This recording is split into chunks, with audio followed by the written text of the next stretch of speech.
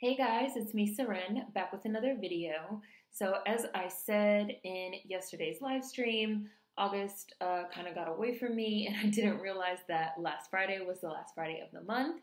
So we are doing Black Friday today. I'm really excited for this Black Friday video because I will be opening and unboxing this package from the Filthy Project. So this brand is actually owned by sort of a friend of a friend.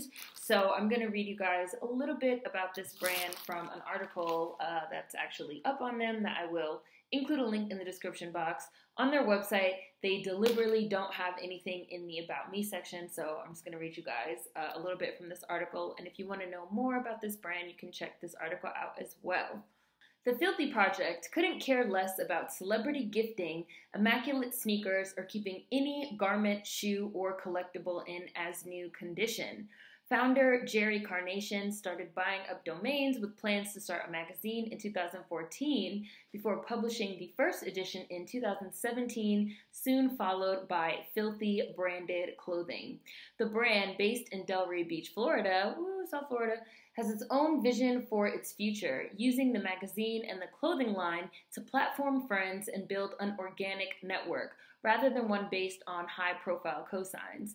It's like working out but not breaking a sweat. How hard are you really going? If you're not getting dirty and stuff, how hard are you going? Carnation says of his brand.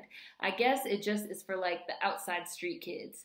I used to have this thing where it was like, we've been outside so long that we're filthy, aka the Filthy Project. It kind of goes back to me as a kid.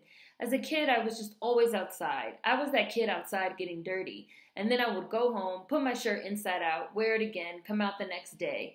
Filthy is exactly what it means, the opposite of clean. All the people that's outside getting their hands dirty, that's the filthy people. Also, they print their shirts deliberately inside out for this reason, kind of like going back to the owner, Jerry Carnation's childhood. It originally was a magazine idea because I was running a brand before this and doing a bunch of other things, but it was so hard to get any press or media or just like any spotlight. So I was like, damn, maybe I should create a platform that can spotlight underground artists, creatives, just anyone doing things who's getting overlooked. So I figured I'd start some kind of magazine, and then I got around to making clothes with it. The brand in general is just like super street. It's a statement, you know? People looked at us all the time because it's like two different worlds.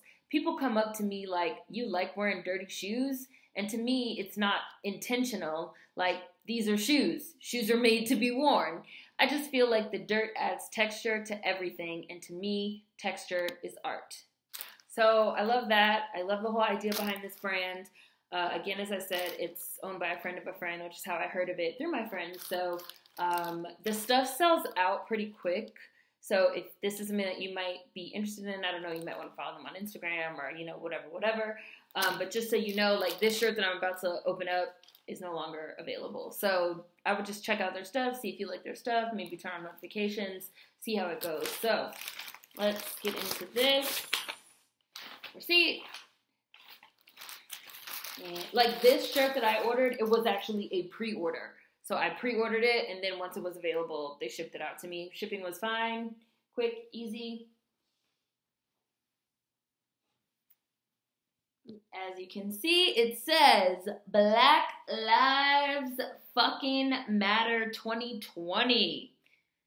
Yeah, bro, we still fighting this shit with the Black Panther, and the back says Black owned.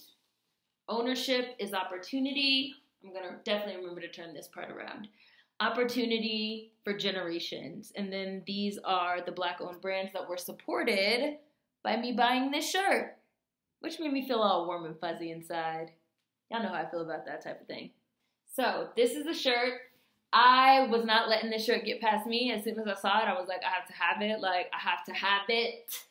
I bought it in a size large because you guys know I like my stuff to be on the larger side. But I was super excited about this. I love the whole concept of this brand. I love this shirt. I love what this shirt says. And then, I'm sorry. And I also left out that it says invest in black at the bottom. So if you guys want to look into any of these brands in particular, I'm holding it here so you guys can check them out. But I'm really, really excited about this shirt. I'm really glad that I was able to support this brand. And as you guys know, like, we've been supporting Black-owned businesses on this channel, and we're going to continue to support Black-owned businesses on this channel, even when it's not cool anymore, when it's not trending anymore. Like, this is what it's all about, supporting each other. And as Jerry Carnation said, you know, building platforms organically of ways to support each other as Black creatives, as Black artists, Black business, all that. So super excited about this, the Filthy Project. I will include links, the article, links to the website, all types of information in the description box. We're already in September, which means Halloween is tomorrow, even though Halloween is not about to be canceled for me. I'm going to just leave it at that. Hopefully everybody had a great week this week. Hopefully you had a great first week of September, as well as it can be during this time. Hopefully you guys are all safe, healthy, happy, and I will see you guys for Lovecraft Country Season 1, Episode 3 review tomorrow. Peace.